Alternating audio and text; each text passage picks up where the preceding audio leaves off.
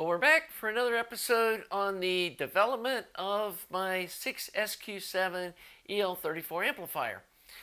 And since the last episode, I've got all the parts on order, on their way to build two amplifiers. And I've got a spreadsheet, which I'm going to put up here, that's showing you the BOM for this build. And I feel really confident about putting this up because I've been listening to this amplifier for over a year, done all the tweaks that I'm going to ever do on it, so I know these are the parts that need to go in it to make it sound good. The first one I'm going to build is going to be identical to the one that I am currently using that's my own.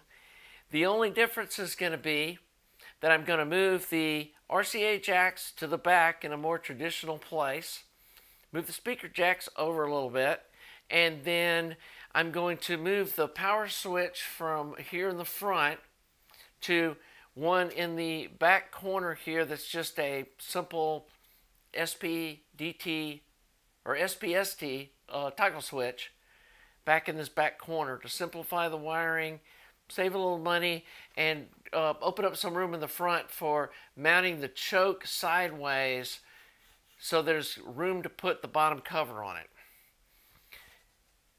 Maybe end up moving these two driver tubes more towards the middle to make some room for the Alps volume pot is a little larger than this audio note one I have, and I may need to move these tubes together a little bit here, which I still think will look fine. And these don't put off enough heat to really be an issue for them being fairly close together. And I think it might even kind of help the symmetry to have these kind of like this together. So not too worried about that. But I am going to put the BOM back up. As you can see, the full price of the parts with all the shipping from the various vendors that I had to get it from came out to $711, which is a little more than I was hoping. One of the problems is this 290 DAX transformer that I spec'd is kind of hard to find. There's not a lot of people that stock that amplifier, and as such, the place that I was able to get it through charges a little more shipping than I would like to pay, but they were able to get it for me. So I'm looking at going with, instead of this lay-down type transformer, getting the more traditional kind that's standing up with the laminations, or going, it looks more like one of these deals where the bell's on each side and it's just bolted down on one end with the laminations perpendicular to the chassis instead of being parallel to it, like this one is. The one that is this style doesn't have these copper shield that goes across the laminations that's then connected to the chassis ground, which helps keep it from getting coupled to the output transformers via the inductance. But I think that if I can mount it in this direction, that's like 90 degrees to the output transformer, I don't think it's going to be any problem. It saves about $40. And in addition to that, it's easily available. Mauser had like 5 of them in stock. And the shipping was going to come out to be about $20 cheaper than what I had to pay to get this 290 DAX. And so that's $60 that I can save. And the amp's got very close to the same specs. It's instead of being 355, 0, 355, it's 350, 0, 350. So it's 10 volts less. It's about 30 milliamps less. But this is really oversized for this amplifier already. And so 200 milliamps is still plenty. I mean, it's still overkill for what the current we're going to be drawing here. And so I'm not concerned about that at all. I do want to see what it looks like and make sure that it doesn't destroy the aesthetics of the amplifier, but I don't think it will. The other thing that I want to try, and I'm going to show you the two different power supply schematics that I'm considering using. Here's the first one, and this is the one that is in my current amplifier, and it uses 2 chokes and 3 capacitors. It's got a 5 Henry choke with a 22 UF cap, and then a 47 UF cap after it, then another 2 Henry choke with a 100 UF cap, and then that goes to the B+. And what I'm thinking about trying in as a cost savings measure is to go with this next schematic where we just use the 1 choke on the top side. We have a 22 UF, then the 5 Henry choke, and then we're going to use a 270 UF cap after the choke and get our B+ off that. And I simmed both of these, and let me show you what these sims look like. The first sim I'm going to show you is the 2 choke, and this is using PSUD2 software. So looking at this sim, you can see that the ripple on the B+ is 3 digits out. It only changes 0.002 volts from straight DC, which is absolutely nothing.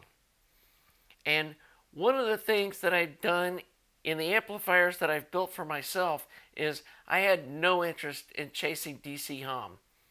And I know that in an SE amplifier, that's something that can sneak into the amp very easily, and sometimes it's almost impossible to chase down where it's coming from. So I wanted to ensure that my B+ was just as clean as possible, and that's why I've been building most of my amps with this 2 choke, 3 capacitor power supply. And as you can see, it's simming out at 409 volts with the load that we're going to be putting on this amplifier.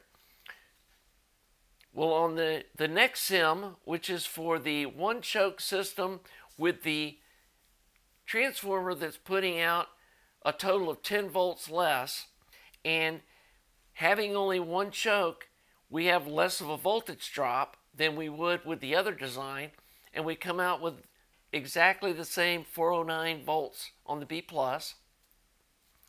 And if we look at the ripple on this setup with the larger 270 UF cap, same 22 UF film cap right after the rectifier, we've still got down to 2-digit ripple. It's 0.04 volts of ripple. So we're down to the hundredths instead of the thousandths. I haven't built one with a power supply like this, but I believe that a lot of people do. And so I'm pretty confident that we can probably get away with leaving off the choke inside the power supply, which is going to save us some more money. So hopefully we can get the cost down closer to $600. Because if we save $20 on the shipping, we save $40 on the cost of the transformer, then we save $25 on, basically $25 on eliminating the 1 choke that's on the inside. And then we eliminate one of the capacitors that's a little over $5, but the 270 cap that we're going to be replacing it with is about $1 more, so we save about $4 there. But that adds up to a pretty substantial savings. If we say 5, 25, 30, 70, that's $90 that we can save on the cost of the amplifier in the power supply that likely won't be able to be heard. But we're not going to assume that. Like I said, that's not what we do on this channel. I'm not going to just sim this thing and decide, oh, this isn't, that's not going to make any difference. We're going to build one of each and then listen to them. And I'm probably going to listen to them for several days because I want to burn them in anyway. And then see if I can hear any difference between the two of them, or if there is any hum that's introduced from using the different transformer with one less choke and the power supply setup different. Hopefully there won't be, because that'll then get the parts total down to close to $600, which I think makes this a viable product. The other part that this will help is that the stand-up transformer is easier to fabricate the chassis. With these lay-down types like this, you have to not only drill the holes that mount it, you have to saw out a square opening for the transformer because it sits down inside. One of the bells is inside the amplifier. Let me see if I can. You can see here the bell sticks through the top of the chassis, and it also takes up a lot of room inside the amplifier here that makes it difficult to wire the power supply. And if I go with a transformer that all of it's on top, all I have to do is drill the hole, the mounting holes, the two holes for the wires to go through, and it makes the fabrication of the top of the chassis a lot easier. I'm also going to be using different capacitors than I use on my personal build that I think is going to make the inside wiring a lot cleaner. And I'm hoping I can eliminate these screws that you see on the top of the top deck of the amplifier, which will make it look a lot nicer.